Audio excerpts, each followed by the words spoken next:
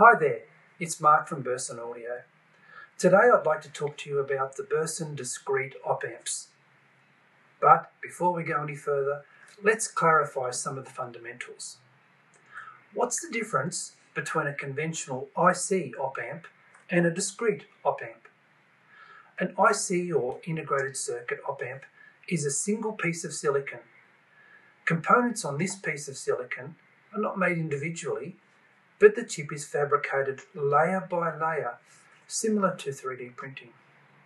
As such, it's not possible to pick and choose components on an IC, and it is not possible to measure the quality of each component separately. So how does the chip manufacturer resolve component mismatching issues? Well, they put more of the same components on that signal path, so that the average of all their errors adds to the value they're trying to achieve. Think about the typical bell curve. They can't hit the middle value with one component, so they throw more into it to achieve it. And we know that the more components on a signal path, the worse it sounds. Furthermore, when chip makers design an IC op-amp, they want it to be as versatile as they can possibly make it. They want it to work in cars, computers, radio stations.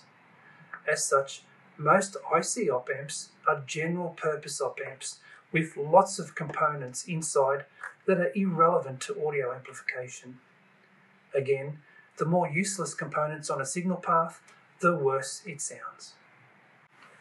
Our Burson discrete op-amps are specialised in audio amplification only. They don't work in computers and they don't work in radio stations.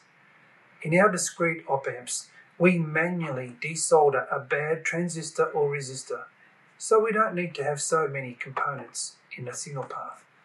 Instead, we match the transistors and resistors into pairs first, then solder that matched pair onto the op-amp. As such, we can hit the exact figure in one hit. Because they are specialised audio op-amps, and because we can manually assemble each component, the number of parts on our signal path of our op-amps is far less than any IC op-amps. And that's why our discrete op-amps sound so much more transparent and accurate than any IC op-amps. For over 15 years, we've been pushing our op-amp sound, quality and presentation to new highs with each revision.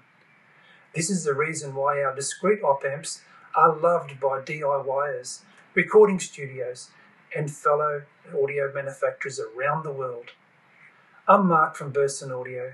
Thank you for watching and see you next time.